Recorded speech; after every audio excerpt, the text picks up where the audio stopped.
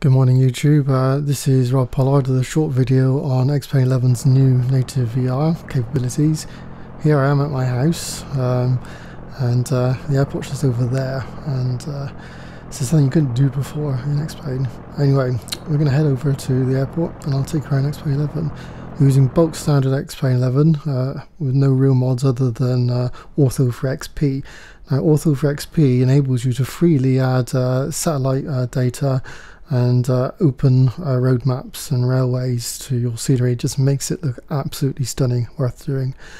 Now to use VR you need to go into Steam, go into properties, and once you're in there you need to select the open beta. It's the only way you can get access to VR. And to use VR you need to make sure Steam VR is switched off first, then run X-Plane 11. It's the only way you can get that to work. Right, here we are. We're in the standard Cessna 172. Have a good look around. Now, unlike FlyInside, you actually see your hands as these two controllers, which I think is rather good. And you can select the controls simply by highlighting them. Now, all the controls you just highlight and press the trigger to operate. The yokes are different in that once you toggle on those, your controllers stick to them, which is handy for flying. So it's quite different. Now you don't really need any real controls to fly these aircraft, just your ones.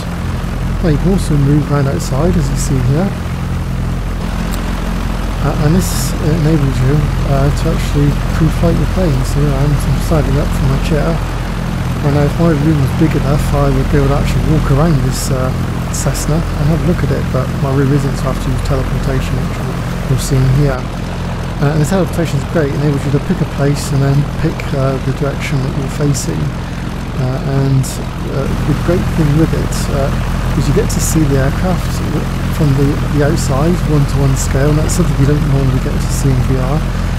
And it just makes the whole thing a lot more immersive. The system also allows you to effectively hike anywhere you want. You can go anywhere in the terrain. So here I am just going off onto a hike into the main town. So as you can see, it provides a lot of opportunity for exploration, and again, up to now this is something that you couldn't do. Now your controller has a number of different functions you can see there, from replaying, advanced options, all sorts of things, all handily available with the controller. You can jump straight into the cockpit like there, or we're going to have to get out for a second so I can find my seat. Here I'm taking my goggles off, finds my seat and sits down. The other way of getting into the plane, which I'll show you now, is where you can simply use the teleportation movement as you'll see now. So you go, see I'm by the plane and pick the front seat in the rib. It's that simple. It also enables you to pick other seats on the plane. So here I'm in the rear. I actually jumped forward too quickly there, I want to stay a bit longer. So pick any seat in the plane, and presumably later on with multiplayer mode you'll be able to fly your friends around, I'm guessing. Yeah, very handy. Or even sit in the rear seat in a replay. So anyway, we're just going to centre the display a bit. Now, I'll point out, this is beta, so the guys at X-Plane are still doing a lot of work on this, but in my view it works far better than FlyInside. It's incredibly smooth, and the graphics, there's no real shimmering, so the graphics seem much better to me. I will caveat that by saying I'm using HTC Vive. I've heard that the Oculus Rift still has a few problems. Now, this is the board you get with the aircraft. It enables you to centre the view and also gives you a moving map facility. I think they'll add more stuff to that later on. You can dock that anywhere. Here I'm docking it on my left yoke. You can put it literally anywhere on the seat, anywhere that's convenient, basically. The controls are really, really easy to operate as well. And it might seem weird controlling the aircraft with your hand controllers as opposed to using real physical devices, but it's perfectly natural, and it feels almost more natural than using a joystick or whatever else you might be using, because here your hands are in the approximate positions it would be had you be in the real aircraft. So here we are about to take off. It's very easy to do. Now in my case I am using physical rudder pedals, but even if you don't have those, the control wands can be set up to operate the pedals as well. You just twist them, and that works really well. So theoretically, even if you don't have any flight simulation hardware, you could just fly these planes with these wands. It's a very, very easy thing to do as a train pilot. Anyway, it's as I mentioned earlier, it's a big step up from FlyInside, and it's not to discredit FlyInside, because FlyInside enabled me to fly my flight simulators in VR a year earlier than I might have normally. But now, in this case, X-Plane have caught up and actually added VR directly into their system. Now, for me, using HTC Vive, this means I'm getting spectacular performance. Everything is just liquid smooth, and I'm recording here with some external software on the same machine, and yet it's still liquid smooth. Now I'm using a GTX 980 Ti along with an i7 clocked at 4 GHz, so it's a fairly beefy machine. But with FlyInside, I used to get the odd stuttering, and especially when I was using Ortho for XP satellite terrain, it would really have problems, whereas here it's just liquid and it makes such a big difference to your flight that it just adds to the immersion. Now, the other thing to do is set external views. It gives you many views to choose from, and you use the controllers effectively to position where you are in the aircraft. And it feels weird because in VR you have real depth perception. It feels like you're floating quite high above the ground, and I guess if you don't have a head for heights, this might not be too pleasant, but then again, it's a great way to get a head for heights in a safe environment. This is great. That's on one side. I could never view the plane from the outside, and it makes it adds to the experience of flying. There's also a replay facility, which I'm going to show you now. And that's really weird. Like here, I'm playing backwards now, and I think I'll speed that up a bit more. So here we are in the outside view, flying backwards, and this feels really weird in VR. Now, if you don't have the VR legs and you suffer from motion sickness, you might not want to do this just yet. But once you get used to VR and the motion that goes with it, I highly recommend trying out these replays in VR. They're absolutely stunning because the real depth perception, along with seeing everything at 1:1 scale, just makes these replays completely stunning. Absolutely brilliant. And I can see myself replaying many of my journeys just to have a look at them from the outside, and possibly even sitting in one of the rear passenger seats whilst the replay's happening. So yeah, lots of extra features that simply weren't available in FlyInside. Like I said, there are some minor issues, like with for me centering the cockpit. So I have to kind of look a little bit left and then center the cockpit, which I'm doing now, and that gives you a more natural view. Now, what I would say is the view you're seeing here, it's not exactly the view that I'm seeing when I'm in the cockpit, but that is a long way down when you look down there.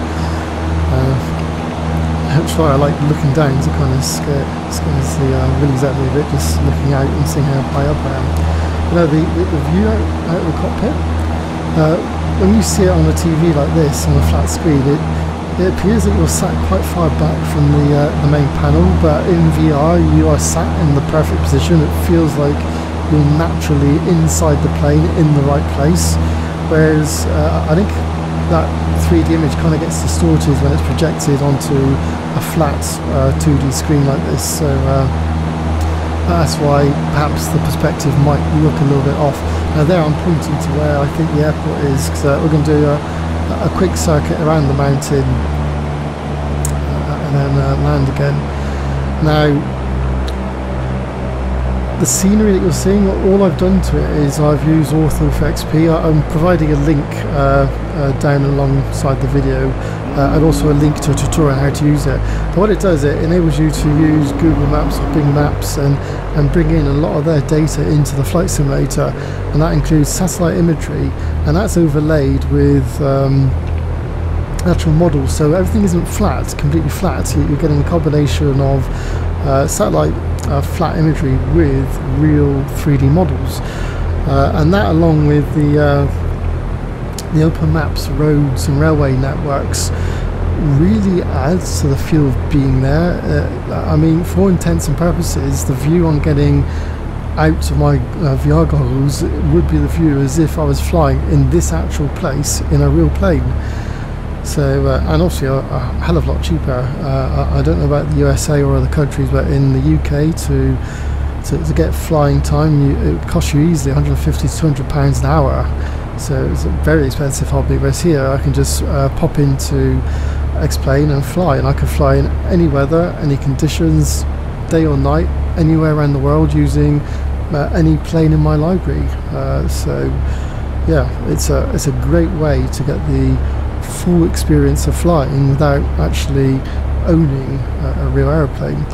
And a lot of the procedures you'll be following will be just like the real thing. You'll be operating all the switches and following all the procedures that you would for the real thing. And in fact, with X-Plane, which I haven't shown here, you can actually pull up the checklist and work your way through it.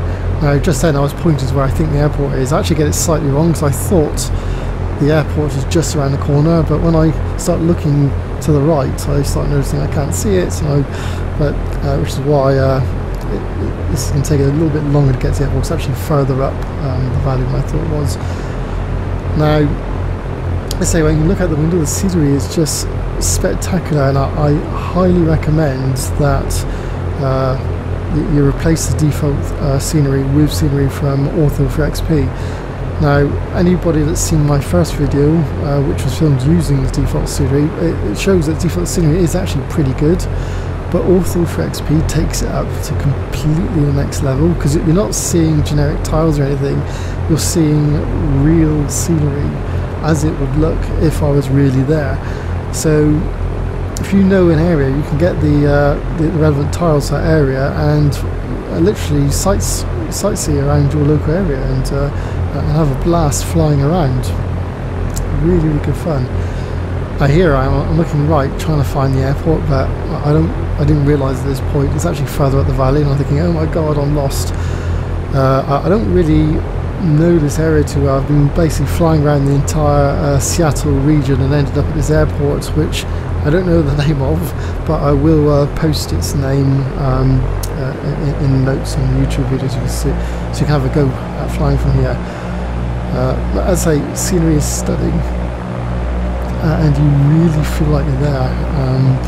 Now, for people that have never tried VR, it's a very difficult thing to explain, because you're seeing this on a flat 2D screen on YouTube, and it doesn't give you the same feeling that VR does. In VR, I feel like I'm sat in this plane, really sat in it.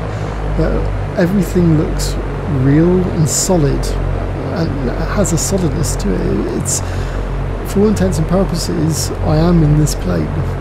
It's a really hard thing to get across, because the 3D you get in VR looks like real life. It's not the weird crappy 3D you get in cinema.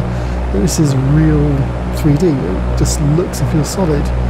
And as I mentioned earlier, the other bonus is you see everything at 1:1 scale, so you get a feel for the size of the aircraft, or in this case how cramped the cabin is. You also get a feel for the size of the terrain and the structures that you're seeing on the terrain. And of course you've got real depth perception, so I can see exactly how high up I am.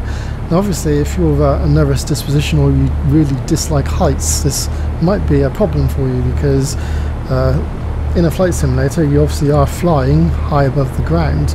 Now on a TD screen that's not a problem, but in VR, because you have real depth perception, you will feel like you're flying that high above the ground.